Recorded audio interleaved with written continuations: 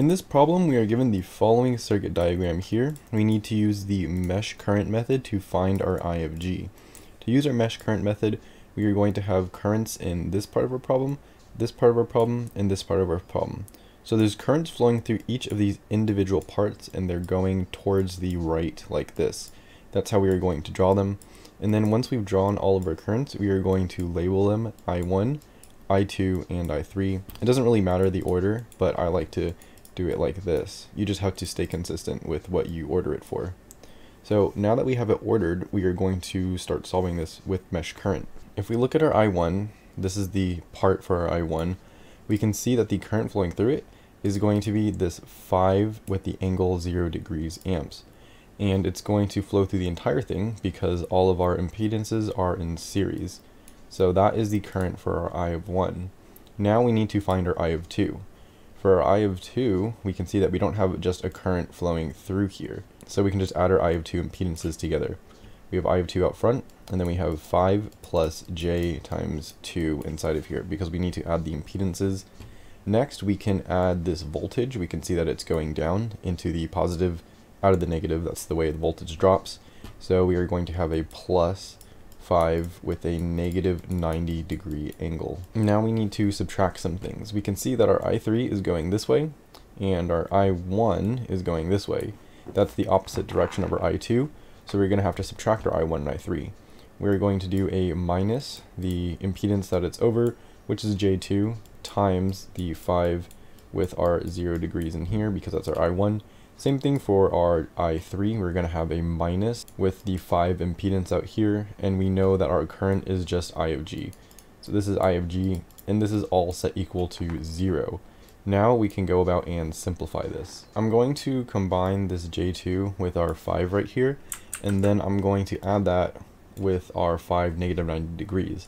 To add these, I'm going to put them in the rectangular form. In the rectangular form is that we have the number out here, and then in parentheses we have the cosine of our angle plus the j times the sine of our angle.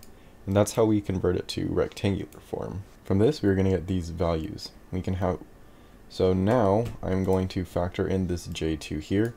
That's going to give us a negative 10j, and this is also 0. So I'm going to rewrite this one more time without the zeros. From here, we can add our j's together. And from this, we are going to get our equation is I of 2 times 5 plus j2 in parentheses minus j15 is equal to 5ig. Now, we need to solve for our I2. And to solve for our I of 2, we are going to look at our other part, which is this I3 right here. We haven't looked at this yet, so we're going to do that now. For our I3, we are going to have the Ig out front because that's the current flowing through it. Ig is kind of equivalent to our I3. And then we're going to have our impedances in here. We have a J3 minus a J3 plus 5, and then we can close that off.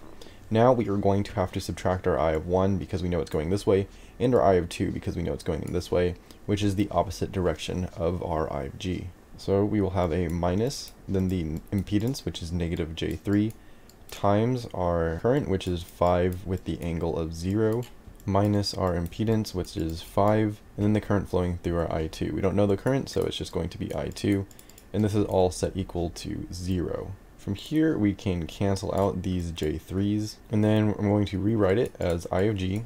Combining all of these together, I will make this a positive because a negative and negative is a positive, so we are going to just have a plus J15. Also, this I of G is going to multiply to this 5, so it's really going to be 5 I of G. I left that part out. And then we're going to have the angle 0 right here, minus 5 I2, and this is all equal to 0. If we factor out the 5s, we are just going to have a 3 in the middle, and everything else is going to be 1. I'm going to move the I2 over so that we have our I2, and then we're going to get that our I of G plus 3 with our 0 degrees, and if we plug this into the calculator to make it rectangular form, we're just going to get a J3. The J is already out here, so that's what that's for. And then we move the I2 over, and so it's equal to I2. And this is going to be our second equation to this problem. From here, we're going to plug this I2 back into our equation right here. And then we are going to get this as our new equation. From here, we're going to multiply these two together, these two together, these together, and these together, and then add them.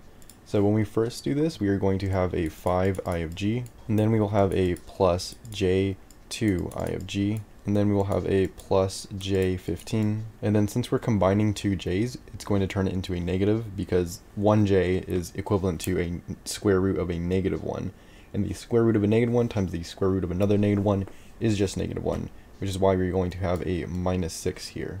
Then we have our minus j15, this is outside of this, is equal to our 5 I of g. From here we can see a few things that we cancel out. We're going to cancel out this 5 I of g because we can just subtract it from both sides. Our j15 and our negative j15 are going to add together and give us 0, and that means we are just going to be left with a j times 2 I of g minus 6 is equal to 0.